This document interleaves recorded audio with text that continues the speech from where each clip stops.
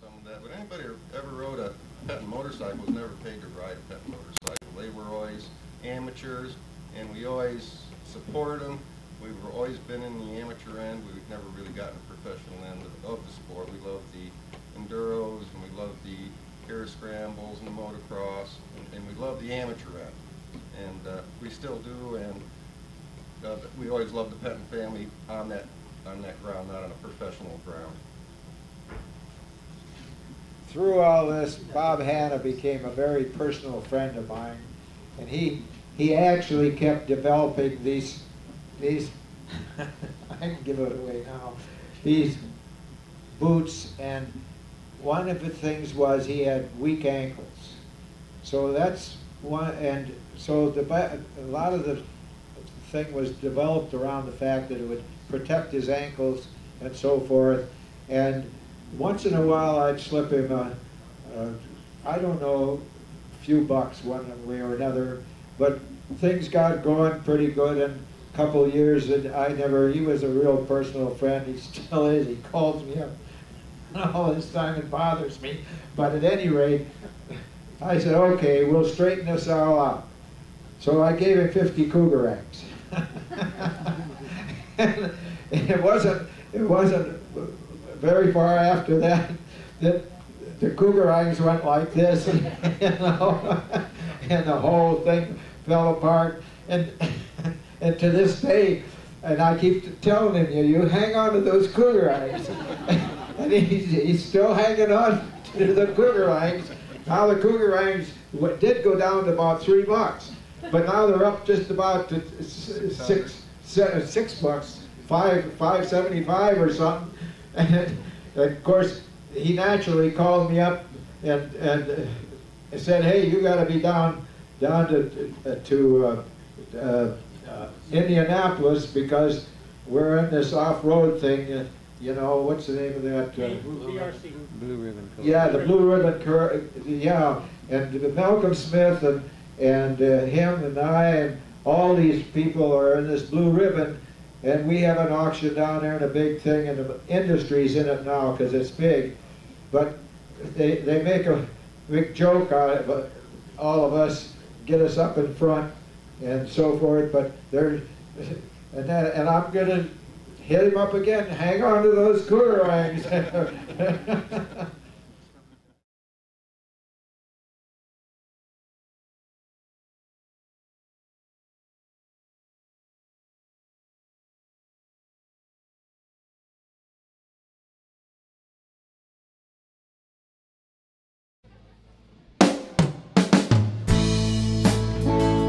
What if I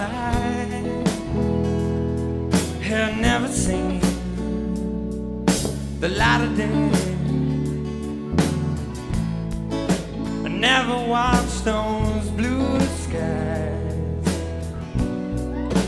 fading away. Then how would I have anything to compare to you? No way to describe the way I feel and what I'm going through. When you've got everything, it's so hard to choose. But when you've got nothing, where do you go? What do you do?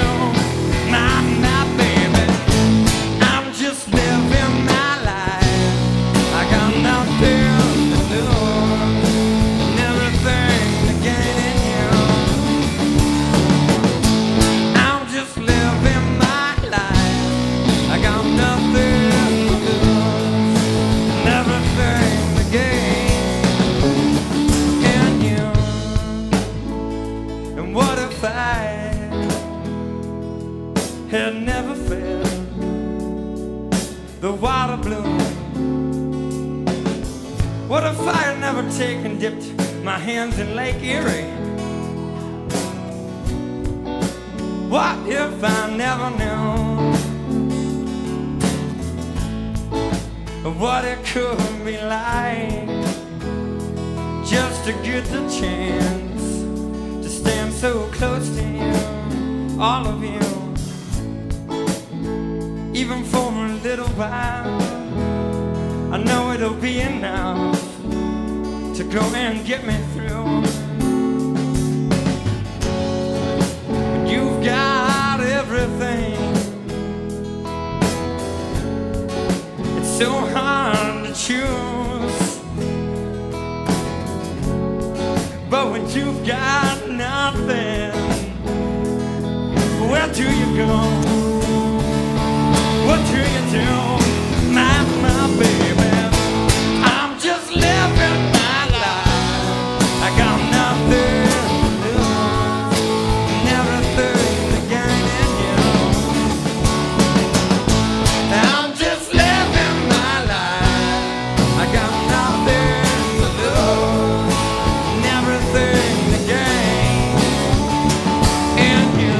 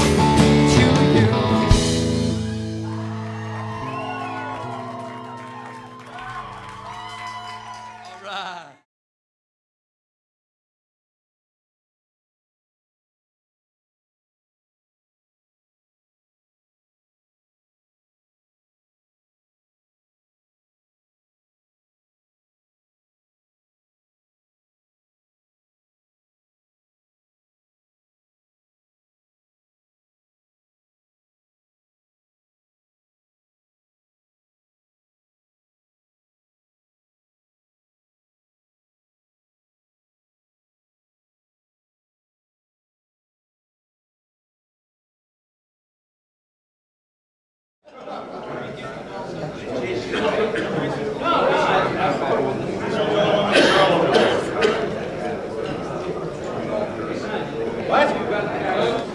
is Mr. Penton's illegitimate son, and they don't let that out too often, except at places like this. So, no, he's they're the fastest of friends. It's the 9th annual Blue Ribbon Coalition Breakfast of Champions, and boy, do we have a program for you folks. An incredible collection of stars, off-road and on-road, here for the purpose of dedicating and raising funds, maintain land use and open territory for us to continue to ride our off-highway vehicles in this great land in the U.S. When we first started this breakfast, Don Amador was telling me from the Blue Ribbon Coalition 9 years ago, we had to twist arms to get 20 people to get up this early on Sunday. Now as I look out and see 350 people eating breakfast, something's changed.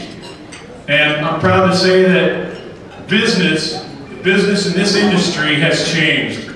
The awareness levels and the importance of land use has changed. And your dedication to it has changed. It's exciting as hell to me to see that we do have a future and that the younger generations will be able to grow up riding off-highway vehicles, riding trails, riding flat track, riding cross-country. Americans are now even starting to ride better overseas. We've got champions from Paris Dakar with us today. We've got national, grand national flat track champions today. We've got Bonneville Salt Flats champions with us today. Supercross, motocross champions today.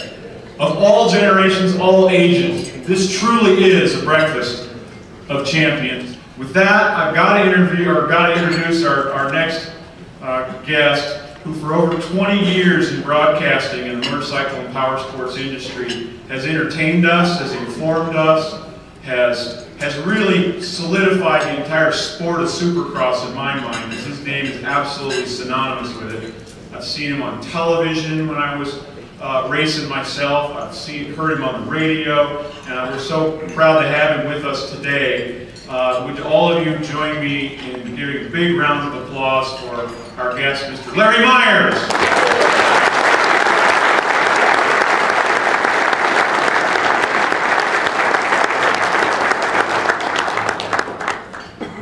Thank you very much. I want you to know that Supercross was a way to make a living. It was never my, let's see, what would you call it? I like dirt track a lot better. I like trail riding a lot better, and enduros, and now GNCC. Supercross is way the hell down the list. Not that there's anything wrong with it. Yeah, wait, you just shut the hell up. We'll hear from you later. You know, I taught you a long time ago, Hannah, that you never want to mess with the guy with the microphone. Never, not ever, because you're going to lose. No, don't give him that microphone.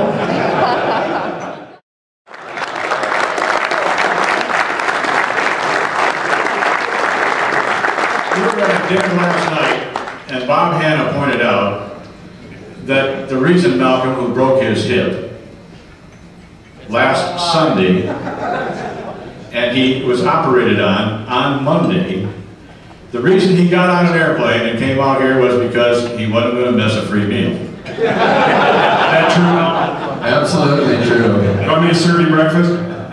Sure. All right, I'll get it. We'll hear from Malcolm in detail in just a little bit. Malcolm, we're so happy that you were able to hobble on down here and join us. I'm glad you got through airplane security. Larry will tell you what he wants to do. I don't know. Yeah, I think it's a good idea. Maybe we start to interview a guy or two. In fact, let me bring my old buddy up here, John Penton, and just have John say a few words. John, come on. John, you got to get out of your chair. Let's go, baby. John is he generally doesn't mind my saying this, because he knows it's true. I worked for this man for 13 years, and I can say things about him that you can't, because I worked for him for 13 years. One of the problems we have when I give John the microphone is why I'm reluctant to hand it to him, let him take over, is he doesn't like to give it back. he starts talking about one thing, and then he talks about another, and you just never know which way he's going to go. But it's always interesting, and John was very instrumental in off-road riding in this country through his efforts at riding enduros, and he's responsible, no question about it, for the lightweight movement that took place when he brought that Penton 125 over a good number of years ago. So meet John Penton, if you will.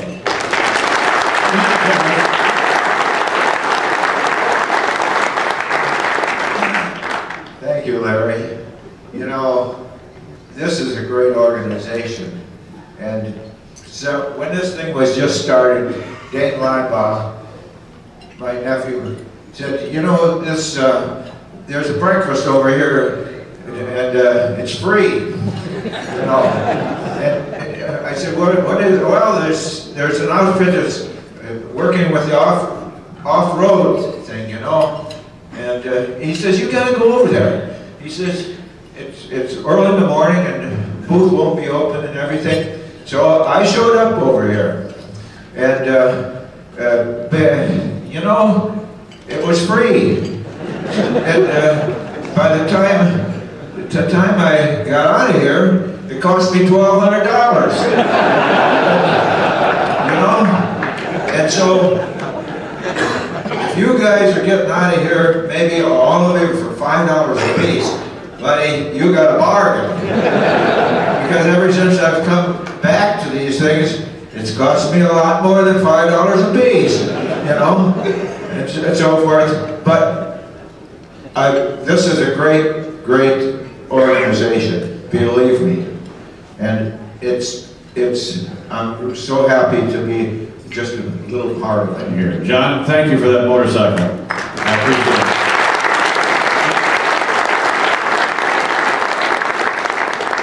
That's all. Right? Hannah, come up here and help him. Get up here. You know, Larry, we got a little 2-minute video spot for our next interview.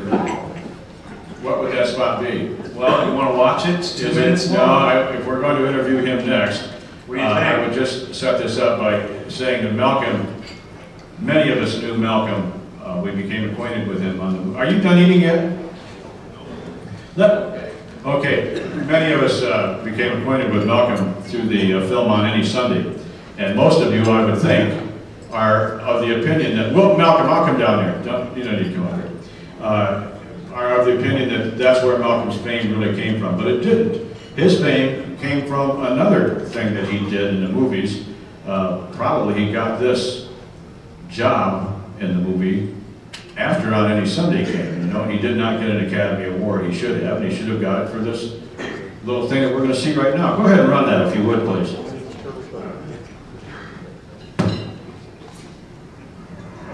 All right, come on out, Raymond. We're about ready.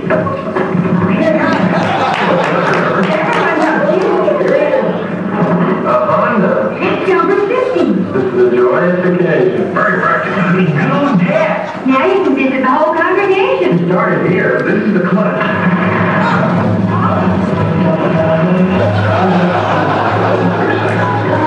70 to 350, please.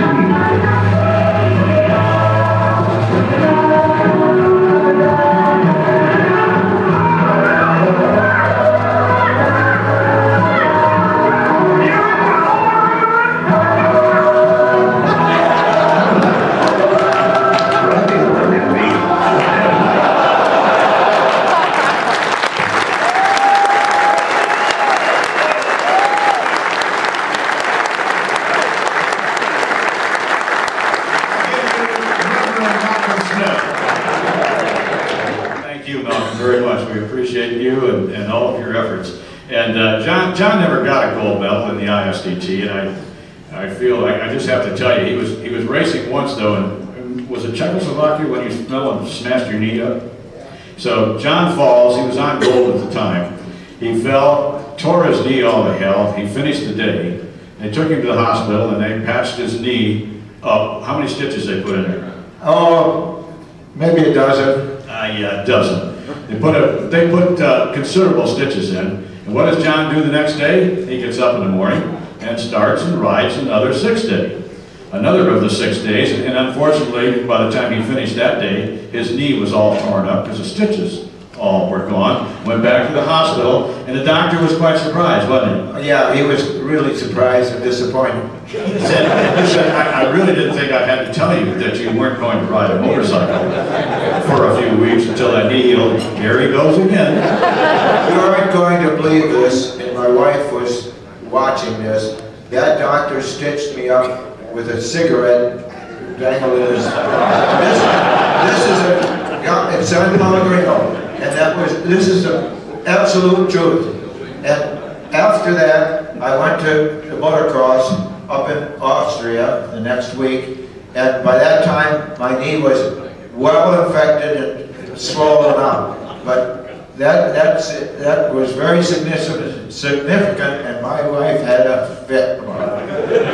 So every morning, what John learned from that is every morning, in order to feel good and to function during the day, he gets up, and if nothing happens to him by 8 o'clock, he takes his hand and he lays it down on a rock, and he picks up another rock, and he smashes his hand. Now he can get through the day with a little bit of pain and that. Thank you, John. Complete with a display case. Roger DeCoster, 5-time world champion, and you know there's some autograph writing on here. Well, we're standing right next to you. Can you read that with your glasses? Just take it over there and have the man who he autographed it to. Hannah, would you come here a second? We want you to read the inscription. Do you know what it says without reading it? Sure. I think Roger got lucky on some of those world champions. But anyway, they gave him 5. What the heck? It's Roger signed it to me about 25 years ago. A long time. And it says to Bob, the toughest competitor I ever met. I don't know if he's telling the truth or not, but that's what it says. I'll tell you, they had some epic battles, no question about it. The toughest man he ever met. That's in fact what it says. After he started talking to you? For 5 years he never talked to me. I rammed him too many times. How long did it take you to finally beat the guy? Till he got old, and I'd wait around till he got old. Be like racing with John Penton, you're going to have to wait a while, you know? There you go. We're going to auction that off. You going to do that now? You know, that's authentic, but I need a little help, Bob, on figuring out where to have to start this live auction on this incredible piece, but maybe Tom White will jump in and do that for me. $1,000 right there. I didn't have to open my mouth. There's $1,000. Carter? $1,000. What? $2 grand right there. All right, we got a little battle going here. 3,000 from Tom White. Mr. Carter. 3,500 bucks. How about 4? How about 4? We're at 35. We're at 35. 35. We got 4 grand from Tom White. Any hands over on this side? We got 4 grand from Tom White. So watch now. You let them get away with this? 4,000. This is going to look real nice with your collection of those old bikes. You got any bikes that Roger rode himself, Tom? No, I don't. You know, you're going to have the hat. Bikes and racers like Hannah Brady, because they're worn out, they're probably not updated. You're too cheap? Too cheap, that's right. Well, you're up to 4 grand on this hat. Or was it 5? Oh, 4, I forgot. I almost forgot. Chris Carter, you're about... You know, this is just, you gotta touch it. You gotta just read the inscription.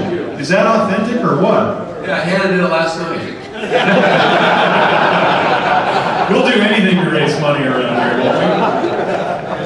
All right, we're at 4 grand with Tom White. How about 45? 45, do I see 45? We got 45. Chris is up in the ante. How about 5 grand, Tom? 5 grand. We got 5,000 bucks from Tom White. 5,500? Carter, you going 55? Carter, you going 55? 55? 55? How about 5250? 5250, we're at 5 grand, we're at 5. 5250, we got 5250 from Chris. 5250, 55? 5,500 bucks? 5,300 bucks. All right, we're splitting hairs now. 53 to 53. We're at 53. 5,350 bucks? Just go 50 more. 53, 53, 5,300 bucks. 5,300 bucks going once to Tom White. 5,300 bucks going twice. Sold $5,300. man. Nice piece. Nice piece. I gotta tell you, Eric, that Hannah was, last night at dinner, he was trying to get any of his friends.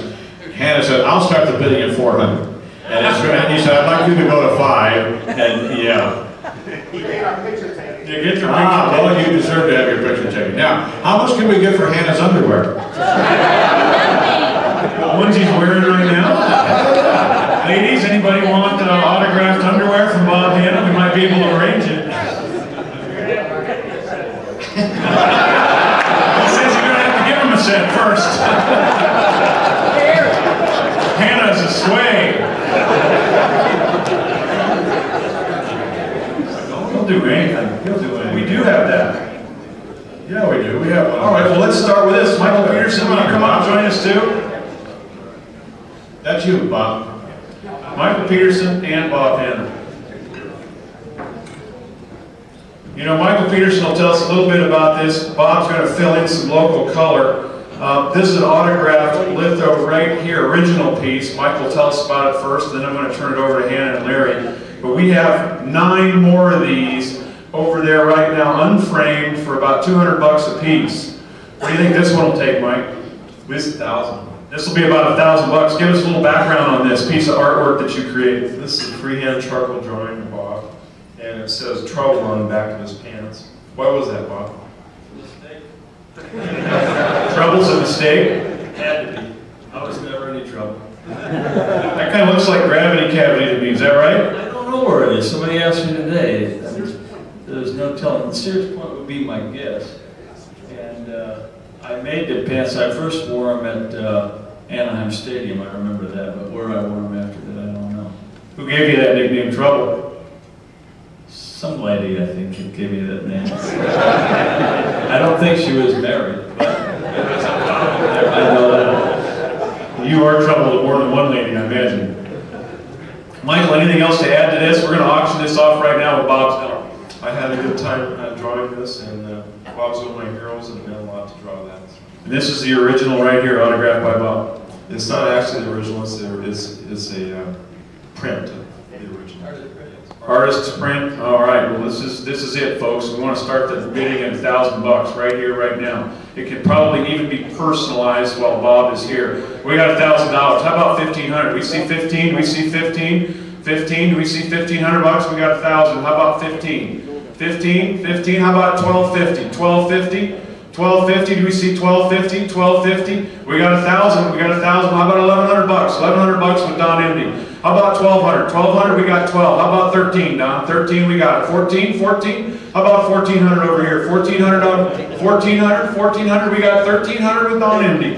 We're at 13. We're at 1,400 with Leo Vinci and Tim Calhoun. 14. We got 15. We got 16. We have 16. How about 17, boys?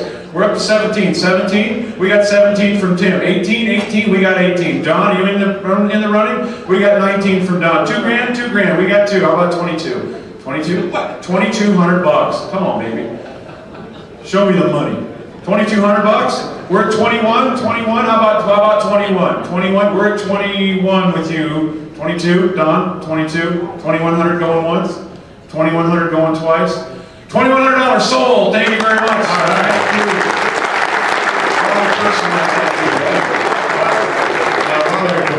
Bob just brought up a piece of memorabilia that ought to be worth something here. What is it? Well, it's an autograph from John Penton.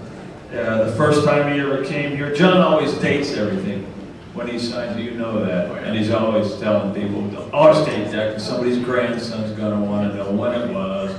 This was brought here the first time he was ever at the breakfast, and on this side he signed there, and today he signed here. Today's date's 2/17/07, and then on this side here is a 22 BC. I was supposed to bring it because I wasn't around then, but I was supposed to bring it. What can we get? Can we get something out of it? I'll pay $20. John will pay more than that, I'm sure, John. Yeah, John will pay 50. Malcolm? If you don't get in here, Malcolm, we're going to put one of these up for you. Okay. Oh, Malcolm was here that day? Wants to get it off the market. He wants that date to get on. Bob, you've been a longtime supporter of the Blue Ribbon Coalition. You first came to, I think, the dinner about 4 years ago, if I'm not mistaken, and or the breakfast rather, and have been to every one ever since.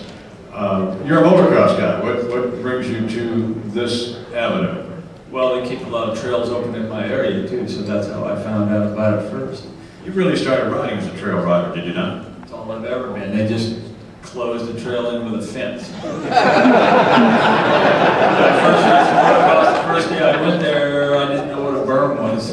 Somebody said, "Did you hit the berm?" And I don't think so. Where was it? We're talking about Jeff Ward. Yeah. I learned later they use the riders in the berms. Who's the toughest guy you've ever raced against? And forget personalities aside, who do you think was the guy that would give you the most trouble? Bikes are running good, both of you are on a good day. So who would it be? In the first 5 years, Roger, you know, tenacity, he didn't like getting beaten.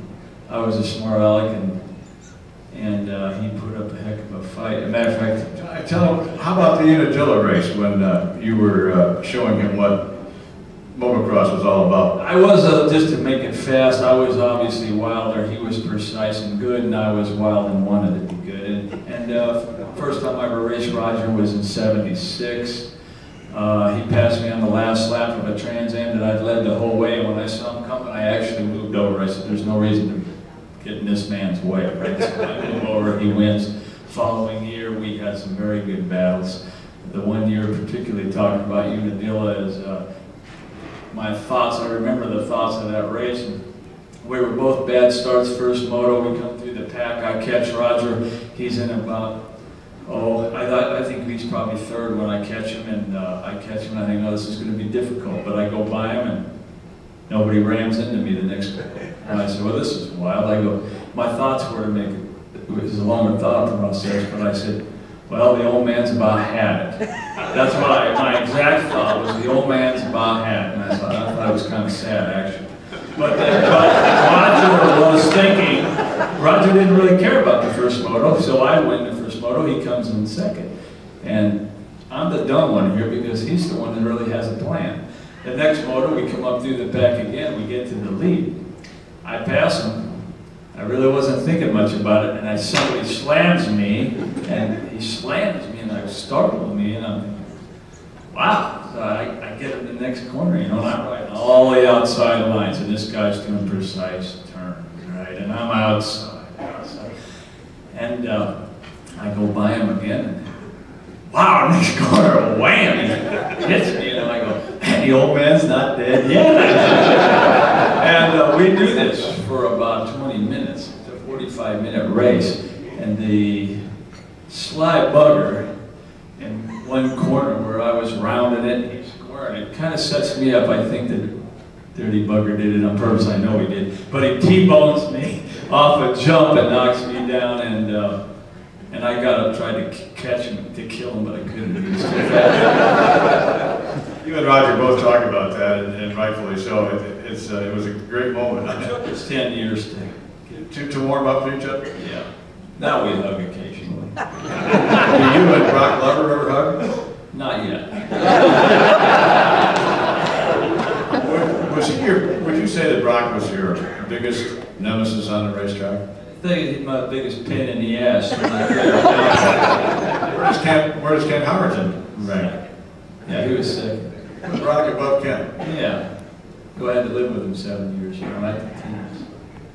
No, those guys were good riders too, but Brock and I never really had many battles on the track. Kent and I had a lot of battles. Obviously, he was on a different team. With teammates, we try to behave each other out there. I don't think Brock and I have ever touched on a track or in a motel room or anything like that. Hey, I got a question for Bob. This is a Michael Peterson first print autographed by Malcolm Smith or Malcolm on his Husky. And I remember hearing you, Bob, say a comment, something about the position of the front wheel on this machine. I thought that Michael just didn't capture the moment there because I've never seen Malcolm with the front wheel in the air. I thought he was fudging a little bit, that's all. All right, what do you start your bidding at, Hannah? $1,000. $1,000 from Bob Hanna himself for this Malcolm Smith print. How about back there, Kenny? Yep. You 1,500? I'll go 1,500. 15. Do I see 1,750? 1,750. Hold time out. We got 1,750. Malcolm? Yeah, you guys need to know something about that picture. That was New England 6-day trials, the international 6-day trials, and Burleson and I, Ed Schmidt, and Ronnie Bond were on the Silver Voss team, and that was one of the special tests during the event, and we won the Silver Voss that year. Yeah, and that's what it's from? That's what that is, autographed by Malcolm himself. There's actually 10 more of those over here, Malcolm, but this one's framed, and this one's numbered, and this one's autographed by you. Okay, what's the bidding at? We're at $1,500, Gary Gallagher. What did Hannah's go for? We're at 1,500. What did Hannah started? No, his picture go for? Alex, what'd you pay for that one, for Hannah's? Not much. $2,100. $2,100. I'm Nice. sure. How about, we're at 1,500. How about 16? 1,600, we got 16. How about 17? 1,700, we got 17. How about 18? 1,800, do I see 18? We got 17 over on my left. We got 1,800 from Gary Gallagher. 18. How about 19? We got 19 from the AMA. How about 2 grand? 2 grand, do I see 2? 2 grand, round it up, make it an even 2. 2 grand from Gary. How about 21? 21? 21? We got 21. Will you do 22? 22? 22? 22? We got 21 on it? It's gotta be more than that. It's gotta be more than Hannah. Malcolm's gonna pass Hannah. Make it 22 just so you can say it. 2,200? 2,200? We got 21. 21? 2,100, 2,100 cash. 21 going over here once. 2,100 twice. 2,100 sold. The AMA, thank you very much.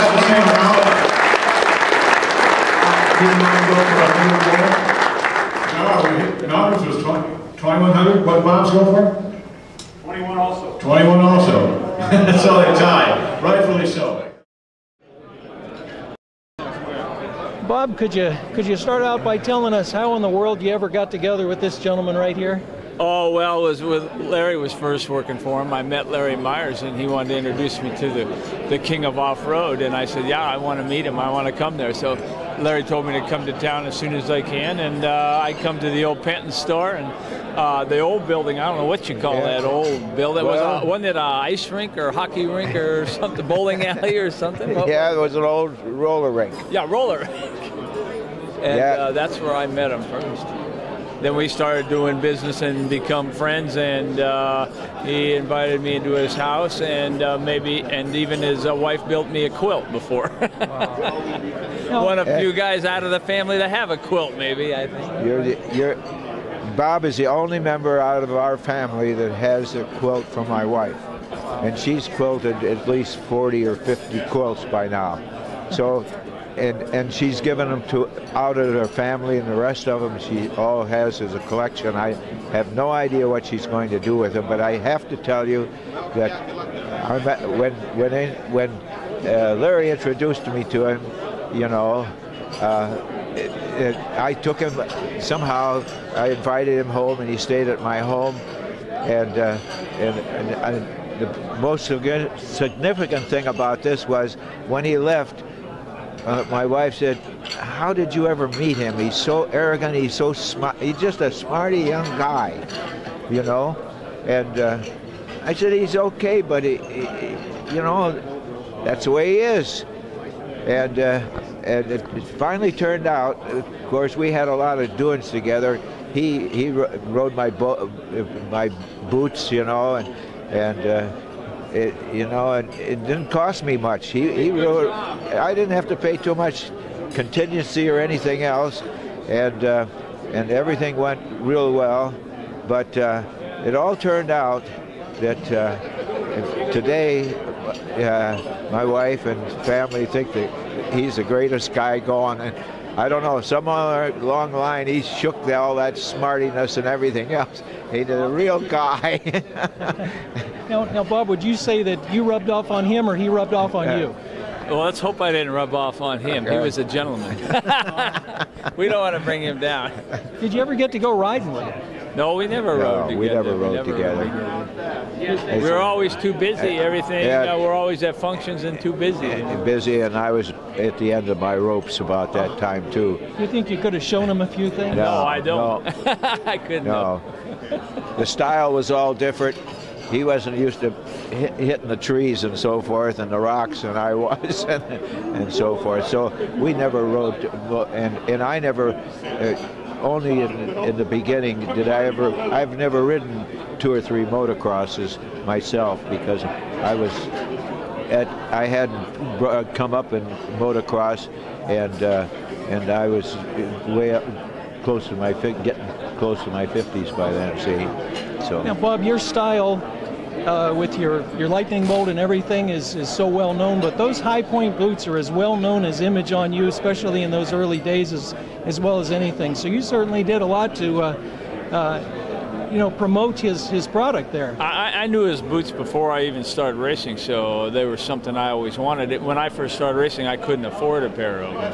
And finally, when I won a few races, I could actually afford a pair of them and ended up buying a couple of pair before I ever met John. And then later, obviously, got the opportunity to be sponsored by him, which was great. And the great part is he sponsored my father, and until my father was 83 years old, my dad wore his boots every day of his life because he wore them in a daily routine. He wore the steel plate, he tucked his pants into his boots every day of his life when my dad was 70 till he was 83, he wore high point boots every day of his life. Wow. And he told people when he rides his motorcycle to the restaurant every day, and everybody say, "What are those?" Because he'd be in places where they didn't know what high point boots were. And he goes, "They're snake boots. Snake bites that steel plate, ricochets off." He said, "They're snake boots." So my dad wore high point boots more than anybody in the entire world, more days than anybody ever in the entire world. He wore them for 15 years. Bob, the two of you, Mr. Penton and yourself, two such icons of the sport. Most people, I think, they don't realize the connection you two have. To see the two of you together is something really special. The thing probably John and I had in common was a lot of people in this industry need contracts, need lawyers, and that stuff. And John, when we did a deal, we did a handshake, and that deal was done for 10 years. It was when John Penton says he's going to do something, it's done. It's over. You don't need a piece of paper. You don't need a lawyer. And I do the business the same way. You know, I like a handshake guy, and he was a handshake guy when I met him, and I knew that. You know. Now about some of those business dealings, I understand there was something said at one point about you being paid, but being paid in a unique way. You care to make any comment on that? Well, he's even better than cash. John Penton pays in gold. Okay. Can't beat that. But he tells me he's sold part of his now, you know.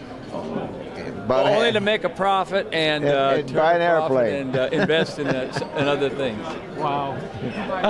I still have coins that John gave me right now. Wow. Yeah. And that was 20 years ago or something like that. More than 23 years ago, yeah. I think, something like that. Mr. Penton talks all the time about his family, about his extended family. Now, Bob, you appear to be, as he describes, a very important part of that extended family. Well, it's an honor to me to even to get to meet him, much less be his good friend and a friend of his family, because I like all of his family, you know. But the feeling is mutual. I'm proud and honored to meet him and know him too. So there you go. It's just great seeing all in the family. Great seeing the two of you together. You still see each other periodically? No. Then? Only at functions now like this. Yeah. But I'm gonna go out and see him sometime. I got to his gate and the gate was locked and I never got past it. The guy drives to my gate and turns around because the gate wouldn't open. Bob, you're obviously into the aircraft these days. Now, Mr. Penton, you gonna take a ride with him? Let him take you up in the aircraft? I don't think he'd want to ride with me. Myers told me about him flying. He flew Myers under a bridge one time, and that fixed me. I don't need to. He's brave, but he's not that brave. He's brave, but he's not crazy. Wow. Now, Bob, you like anything in particular? You have a biplane or a? I fly all sorts of airplanes. He's in commercial with it. He buys and sells airplanes now. He's been at that for about 10 years or better. Quite successfully, as I understand. Yeah, it's doing good. He's doing well. It just means so much to the sport, so much to the industry for you to still come out to these functions, participate, and be such a visible member, such an active part. A lot of people just still see you as the great hero, as we do with Mr. Penton. Yeah, I think I better buy him a membership in the Penton Owners Group, huh? He probably doesn't have one, but I didn't have enough money to buy a Penton, or I would have been on a Penton. When I first started, I wanted one, but didn't have any cash. Yeah. Well, thanks so much to both of you for talking with us a little bit today. It'll mean a great deal to the Penton Owners Group. Yeah. Okay, thanks, Bob.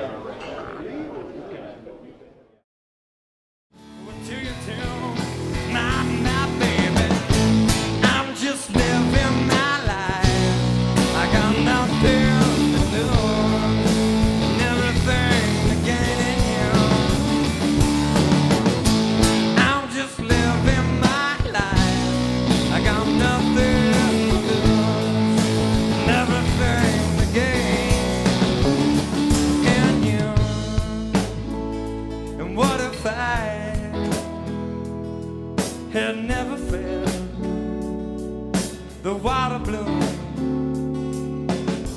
What if I had never taken, dipped my hands in Lake Erie?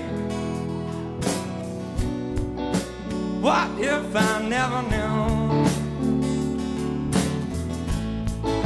what it could be like just to get the chance to stand so close to you, all of you? Even for a little while, I know it'll be enough to go and get me through. You've got everything. It's so hard to choose,